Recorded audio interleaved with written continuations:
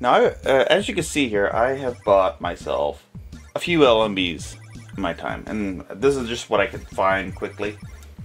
Now, when you're going to do free to air, you're going to want to get a linear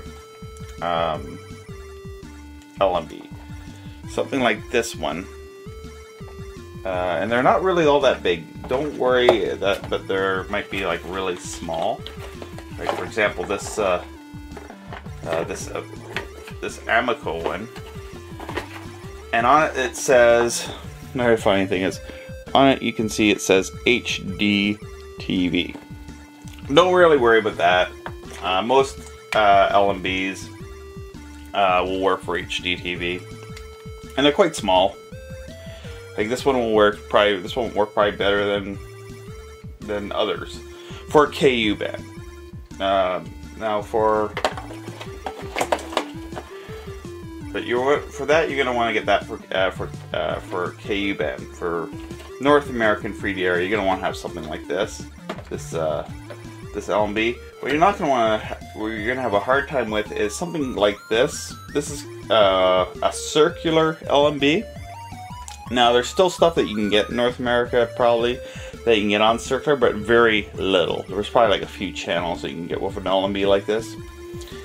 These are mainly for subscription services, so you're gonna have to, you know, for that type of stuff, for subscription stuff, they'll come and install it up for you and all that. But if you don't want to pay anything and have any fees, you're best to go with free to air. Now, there is a service that uses an LNB. This one's broken, but an LNB like this, it has 4 outputs. What that means is you can have like actually 4 different TV sets to where it's going. So it has a Sat A and Sat B. So you can actually get 2 satellites with this. And I have this on a dish that I can get 97 West, because this is actually a linear KU band dish, LNB. So I can get 97 West and other free to air satellites with this. This one, that's usually by some of the circular services.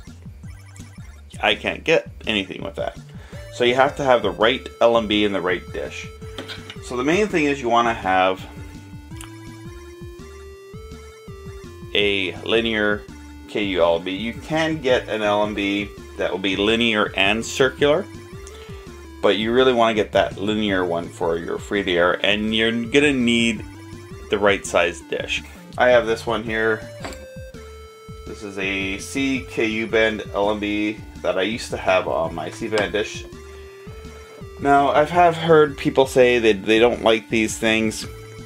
My experience with a C-band and a KU band LNB, and you're gonna have to have this on a larger dish. You're gonna have to have this like on a C-band dish. That's gonna be, I know people put them on 1 meter dishes and they can do that, but the thing about that is you're only gonna get a few of the transponders. You won't get the weaker transponders.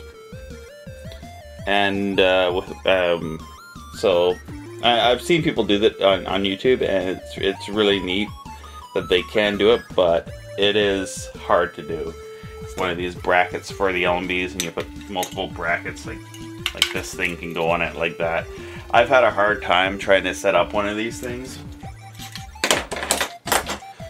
And I've had other people say those. I've had some people like Dan is the man tell me that these things are easy and motors are hard, but I've actually found the opposite. I find that motors are easier, and the brackets are kind of difficult.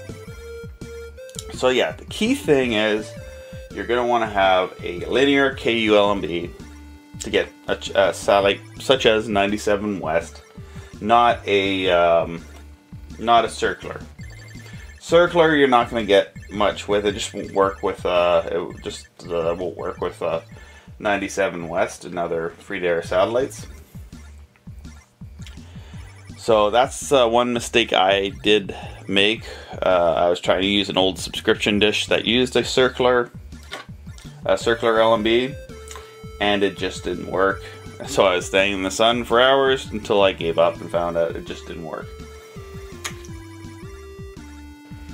Now, if I were to review these two C-band LNBs, the Titanium C1 PLL and the DMS International, and when I had this thing up, I was able to get most satellites, but then I was able, a lot of the DVB-S2 stuff I wasn't getting with this, but I had gotten it before, and I think it was just the position I had the LNB in. You have to have these dead in the center of your satellite dish to be able to get anything. As I said, I was able to get the C and KU band working, and then for some reason, some KU band transponders I couldn't get because I tuned it specifically so that I could get C band on that. Just, you know, when you go out and get one, and you go to your satellite store, which if you're like in an area like mine, you're gonna hear it might be eBay, it might be some other online place where you can get stuff. And if there's any stores out there that sell satellite stuff, give me a shout and let's make a deal. Maybe trade some.